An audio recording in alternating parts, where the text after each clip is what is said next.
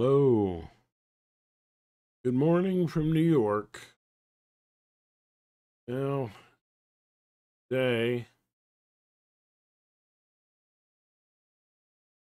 meditating on pain can have an endorphin response. Yes, according to Gemini and empathetic inner mind communication.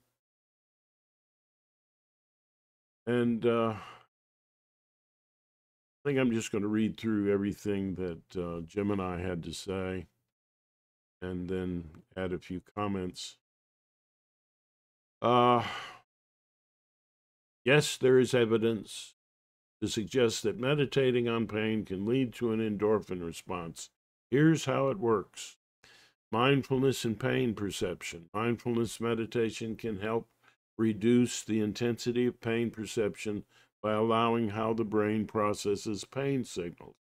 This can lead to a decrease in the perceived severity of pain. Stress reduction. Meditation is well known for its ability to reduce stress. When we are stressed, our bodies release stress hormones like cortisol, which can amplify pain perception. By reducing stress, meditation can indirectly contribute to a decrease in pain. Endorphin release. While the exact mechanism is not fully understood, some studies suggest that meditation can trigger the release of endorphins, the body's natural painkillers. This may contribute to the pain relieving effects of meditation. Furthermore, Gemini says it's important to note that the research on this topic is still ongoing, and more studies are needed to fully understand the mechanisms behind meditation-induced endorphin release. However, the available evidence suggests that meditation can be a valuable tool for managing pain, both physically and psychologically. Um,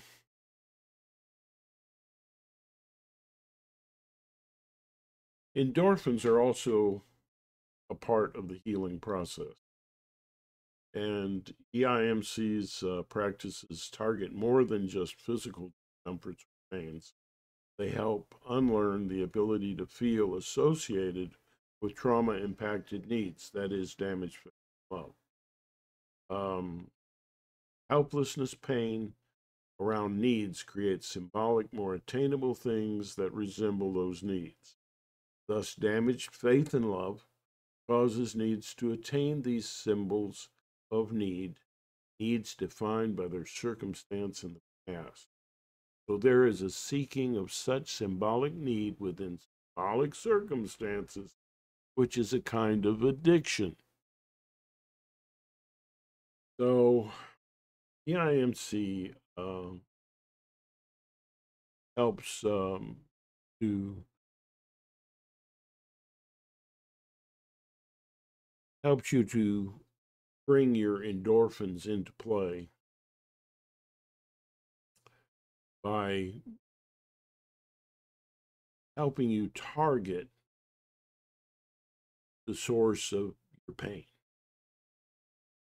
And that helplessness, feeling the helplessness that you once had, trying to feel that real need underneath that helplessness. Um, that is a healing thing. It, it sends endorphins and it helps you to unlearn the helplessness and to connect to the real need that you're having, that you had then, which leads to understanding that that need is actually uh, a loss. So there's another process that jumps in, and you have to grieve that loss and let it go. This helps you to be more forgiving, and being more forgiving, it helps you to be able to find remorse, to realize the most terrible thing realize how the hurt in you hurt others. You can hurt other people by an inability to love, or uh, or the inability to receive love. And so this is a process, and meditation basically is outside of language. It's it focuses on you know, emotions, feelings, and sensations that don't aren't attached to language. Just it gets you in touch with your body, and so that's a kind of empathy that you're using when you're meditating. Meditation in EIMC is drawing from all of the basic yogas from the original Vedic yogas, which use breath and sound and and folk and focus. So the way that that these approaches are modified, EIMC, Empathetic intermittent meditation, is that we use the breath, breathe in and out, as a way of getting in touch with feelings with that have no words, and we use technique along sounds that are elongated, like ow, ah, ooh, in order to breathe in deep and breathe out with this, and express the emotion that you're feeling it. So positive or negative, whatever it is. So that helps you to express need, um, to be at play, the feelings, and the ability to be at play with your feelings is something, our modification on mantra sound, instead of saying a mantra over and over until the language is gone, playing with that. We want you to play, use the ability to be playful with your feelings by using musical and non-musical sounds that don't use language. So kind of like in music, it's called scat. Get you outside language and playing with that sound, using it even musically. It helps you to be at play with the feelings and things that you're having without words. Somebody said, "Well, I can play the violin," and go ahead. That's entirely okay. But doing it yourself, using a natural musical instrument, um, that's a little more. But but the other's good too. I think we'll be combining those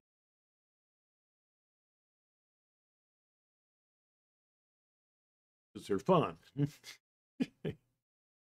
um, as you move more toward the musical, you move more toward language. So that's like a beginning point. Rest. Um, I mentioned expression of original that were blocked,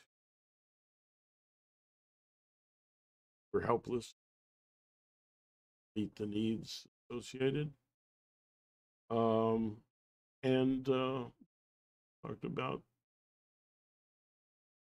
expression, and I'm talking about the playfulness approach.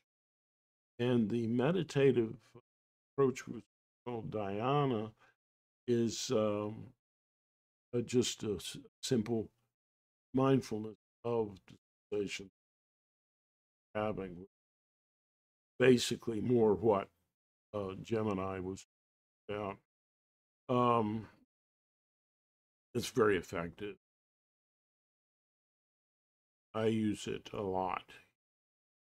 I have this one sore shoulder, almost dysfunctional, and I meditate on the pain. Endorphins, good at it, but endorphins rush in, and the flexibility of shoulder and pain is right now it's gone. um, Anyways, very useful. So we combine all these things, and we expand. These things evolve. This is your infant mind. This is where you. This is all you were able to do. Have language, but as you are impacted by social circumstances and language, um, then uh, you find there's this evolution from focus on your feelings and so on to objective empathy, um, which is a kind of caring plus objectivities. Focus and the object becomes objectivity. In communication socially, communication, objective concept in a caring way, better way, empathetic way, understanding your audience and knowing how to speak to them, right? So then you looking at the play, that playfulness creates this creative, falls into creativity, not just being playful, but creating play, creating the game. And so it gets you to creative empathy. We give a role to this objective empathy, which you call your inner counselor, and a role to the creative empathy in you, the empathy, the creativity that cares about you, and that role is artist of all you imagine, your imaginary world, how you see the world. It's your brain, higher power of imagination, and there's a well at the end artist. Talking with the caregiver,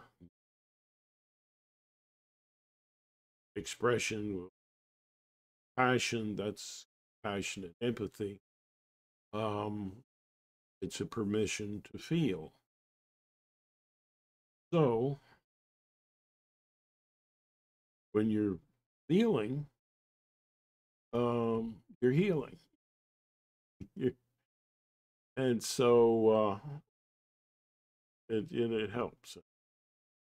Orphans are involved in the study on it. Orphans are involved in, yeah. So anyway, that that would the role there is caregiver. Then there are ways in which we when you're communicating that way, you're talking to whoever cares about you or should have, and anybody that you care about, or there you're being the caregiver, expressing love, and you're being the kid, the receiver, when you're talking to people cared about. That connects you feelings. Um, both of them do. It's a giving and receiving of love. And with the counselor, that's just being objective, giving advice to you. This is what I need, and this is, this is the problem that's going on right now. This is more about the present looking into the future, whereas the compassion about healing the past, dealing with also with the present. It's present to future, present to past. That's your timeline. Up above that timeline is your artist, creator of all you imagine, and best friend who appreciates the story of your life, priceless thing that it is, encourages you to be the hero of love story. So much. Yeah. So, and that creative kind of gets you out of the drama. Safe space. Rise above drama. Now, when you hear me talking about that connection with near-death experiences, you're rising above the drama there when you're imagining that you're outside of your body. I don't believe that you're objective are, but you're rising above the dramatic, overly acting drama that you're going through. So whatever. This can be triggered. This out of body experience can be triggered in a lab, and it also occurs when people are feeling like they're getting close to dramas too much. Act, pain, helplessness is just too much. They feel like they experience popping out of their body. So that's just a side comment about near-death experiences. Of course, the things that they say about their experiences. Wow. Well, everybody in this experience, you don't need language when you're talking. That they know what you're thinking. You know what they're thinking. Well, it's like a daydream. You're creating all the characters. All the characters are you, of course. But then, there are paranormal sorts of things that happen that are very hard to explain. And although that doesn't give, in my mind, proof of life after death, it does show that there are possibly ways in which the brain communicates outside of normal understood senses. There's something going on there. So, fascinating study. But, your personal belief about that. Um,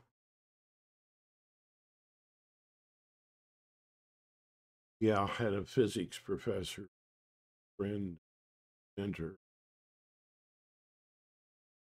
More or less, if it quacks like a duck, look, maybe there is. You know, who knows? But that's it for today. Um, and we'd like to remind you that our team will try to respond to your questions in the comments. They uh, and please subscribe, share, comment, like, contact us on the Facebook group Intermind Communication to see about joining us Zoom calls. You can comments, let us know you're interested. Until next time, keep hope alive and live love. And I hope this has been informative for you. Bless you.